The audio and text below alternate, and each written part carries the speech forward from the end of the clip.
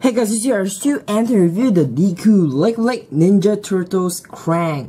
So this is the box right here, and you see it's recommended for your 6 and up, and this at 508.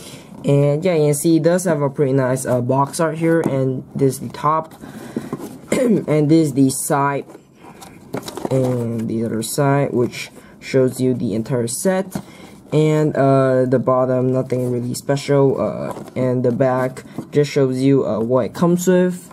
And this is the instruction manual here, and yeah, you see the back does have the instructions to show you how to build the figure, and just shows you all the figures that Decool has made. And yeah, this is a very long time ago, a few years ago I believe, and yeah, so that's why there's so few figures. But yeah, it does have some superhero stuff, but yeah, but aside from that, that's it for the instructions. So this is Krang right here, and yeah, so you can see he comes with his blaster here.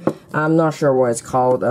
Yeah, I don't watch Ninja Turtles cartoon, but yeah, so you can see he does have a very nice hairpiece here, and let's just remove that, and you can see removing that, you can see he got his kind of cyborg face with the human eyes and also the robot eyes. And yeah, so the torso, you got the tie right there, and you got the Krang himself inside, and you know, you just have some mechanical stuff. And yeah, so you see both of his hands are different. One is human and one is the cyborg one. And yeah, the Lycran thing, more of his like his shell, I guess.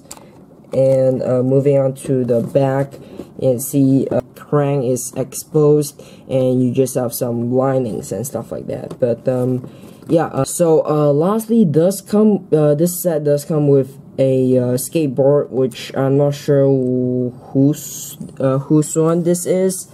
Could be one of the Turtles one, or could be his one, but yeah, I'm not sure. So does have some printed things on there, and yeah, it does look great. Not sure what it is, but yeah, but aside from that, that's pretty much it for the figure. So overall conclusion of this figure here. So how do I think of him? Well, the figure, the quality does kind of suck, but the figure, it looks great. There's no printing issues. Yeah, I mean, the only problem issue here is with the gun, with this cylinder top piece, and yeah, it doesn't go all the way in, and yeah, it looks kind of crappy. But yeah, it's when Decool first started, so yeah, I can't blame them. And yeah, I mean, it does have a nice skateboard, and I mean, yeah, I believe this figure came in probably a big set of show Lego, so yeah, that's definitely nice to get him. And yeah, it is definitely a cool figure. So overall, I do recommend you getting the entire set.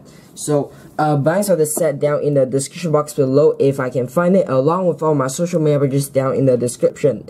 So if you like my channel, make sure to subscribe right here and watch more videos right here. So that's it for our video. Thanks for watching, and I'll be seeing you very soon.